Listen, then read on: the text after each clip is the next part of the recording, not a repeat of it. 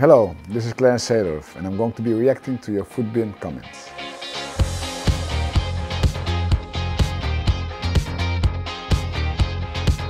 This is Jimbo 2006. He's saying, such an underrated player, RL, in my opinion, especially in the Netherlands. Yeah, I mean, my story with the Netherlands is pretty obvious. It's clear that in my prime I wasn't called for 8 years practically to be part of the national team. Only those coaches can explain themselves. I don't know what happened. It's unfortunate, a dream taken away. Of course, to not play World Cups and European Cups, but hey, in life you cannot have everything. So, Onana, another mistake. Not her mistake, okay. Onana, not her mistake. Creative. For UCLs, it's incredible. Only Ronaldo, Modric, Carvajal and Benzema have more. Well, I think there are some more who have reached the 4 Champions League wins. I think that it's a combination of having 4, but also have done it with 3 different teams, which is still, you know, a unique record. Doing it for the same team when you're in such a flow like Barcelona did, like Real Madrid did. But for sure I have big respect for all these players that have achieved 1 Champions League, because it's very tough to win a Champions League. And then we have Mato 8 LFC. I managed to meet this guy today, such a nice man and what a player. I'm a season ticket holder at Liverpool and he was doing an interview before the game. He came over and had a chat for a few minutes. That is nice of this Clarence. Do you know the guy? I think he's very nice actually that he did that. Nice. Jalao 1990. I read somewhere that SEEDORF can speak 6 languages fluently. That's crazy. It's more crazy if you think the places that I've been living my whole life. So I've been traveling so much. I love to speak languages. I love to communicate, and I think it's a sign of respect as well when you go in a new country. You speak the language, especially when you're somebody like me who likes to really interact and socialize with people. So my Spanish, my Dutch, my English, my Italian, my Portuguese, Surinamese, and then the German. The German is the one that I have lacked using much in my life, but I still understand quite a bit.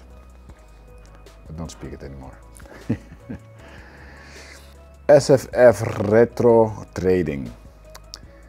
Nickname Il Professore.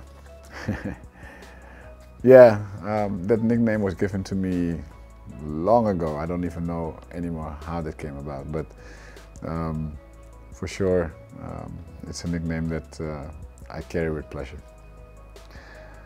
Project Stevo. He was playing with the great Khabib Nurmagomedov, my partner in crime with SK Performance Club. Khabib, legend of MMA. Khabib is a crazy football fan. He's a maniac actually. He knows so much about players, stats, everything. And it was an immediate yes. So we joined forces. We started to you know, work on the implementation of it. Canada was the first, let's say, place where we opened a school, but we also signed contract in Morocco. We are finalizing agreement in Saudi and in Abu Dhabi as well. And we're looking to make this really a global project. The Iceman 10, well, that's a number we like. Still remember his goal against Atletico, about 40 yards out. Incredible strike, deserves 99 long shots for that. Yeah, I think for the shots, as we said before, 87, that is extremely low. For the amounts of goals scored from outside the box, I think that was one of my trademarks for sure.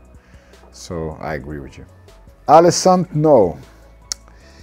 Just scored a banger in the game for Ukraine, he still got it. Yeah, I had a challenge, and that was to showcase my left foot, still working. My fitness is still there. No, I mean, it was a nice game, nice goal. When we're on the pitch, it brings back memories, so it was great to show the fans a little bit of the classic moves of SEEDORF here. Party,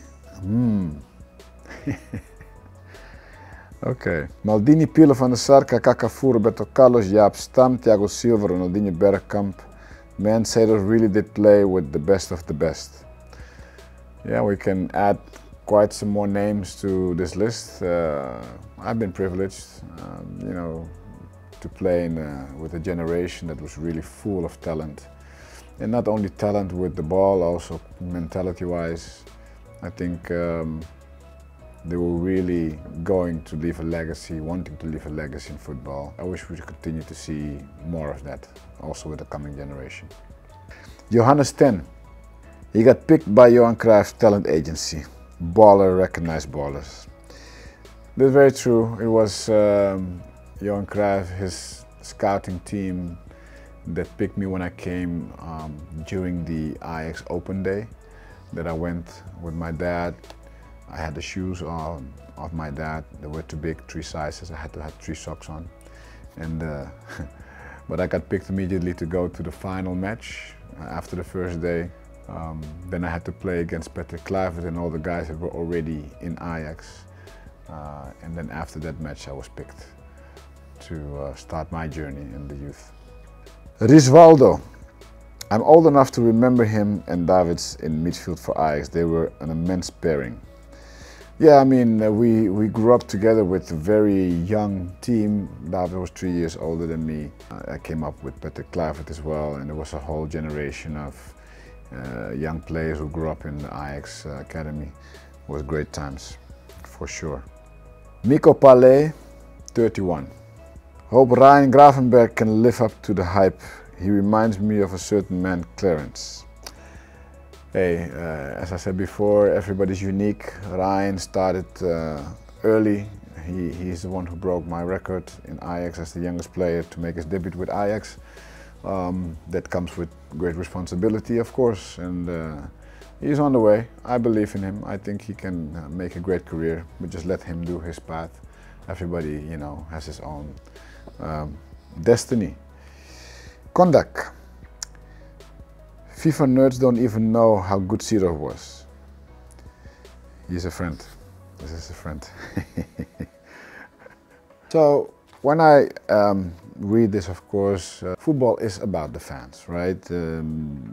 It's entertaining the fans has been one of my main goals.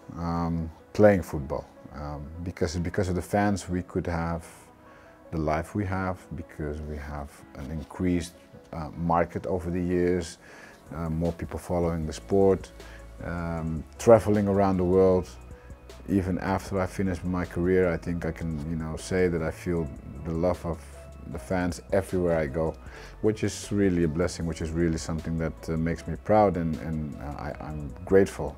So I hope, you know, the fans continue to follow, you know, my activities, of course, and I hope I can continue to give the fans something they can enjoy as well. So keep on following myself, keep on following football, keep on loving this beautiful sport.